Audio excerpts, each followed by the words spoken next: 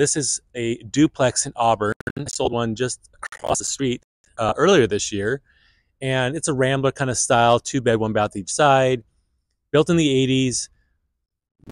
Let's see, 1250, I think, on that side. This one's vacant, so we're going to take a look. But this one is for house hackers. You investors like me that don't live in our investments, you can stop watching now and just forget it. Okay, I'm talking to the house hacker types who are frustrated, who want to buy a home, and they see 600,000, 650. This is 625. I want you to think about you're getting 1250 from the other side, which is definitely under market. But let's just say you keep them at 1250. That's about $200,000 worth of mortgage. So if you pay $625 for this, you're really only responsible for $425. You follow me? So you get a house, you get an investment property for $425 in King County, which is super hard to do. New carpet, baseboards, heating, nice little kitchen, white appliances, space for a full-size washer dryer. That's fantastic. People love that.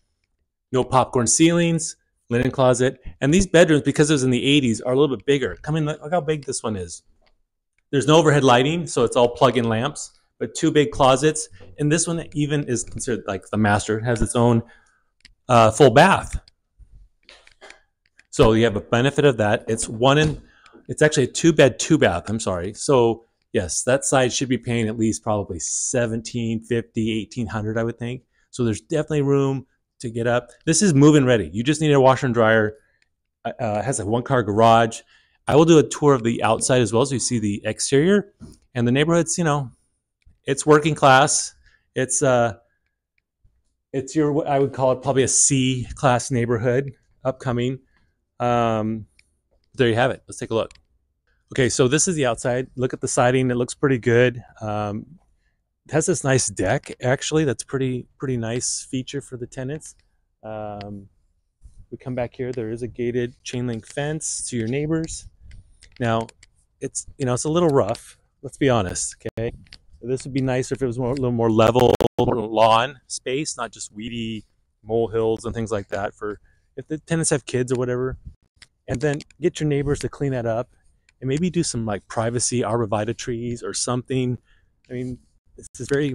Whoopsie! I'm gonna fall into the pit of hell right there. It's not very private, and I'm guessing now it's earlier in the morning and it's gonna be super hot today, but on a normal day I can see lots of kids stuff too. I bet this gets pretty noisy and loud. I don't hear any pets, which is good. But then you could also try and private that up a little bit with some privacy stuff. I don't know, but the other side looks kind of a little bit better. Those tenants have probably been there a little bit longer. Anyway, it's a beautiful day, so come on out, take a look at a duplex in Auburn.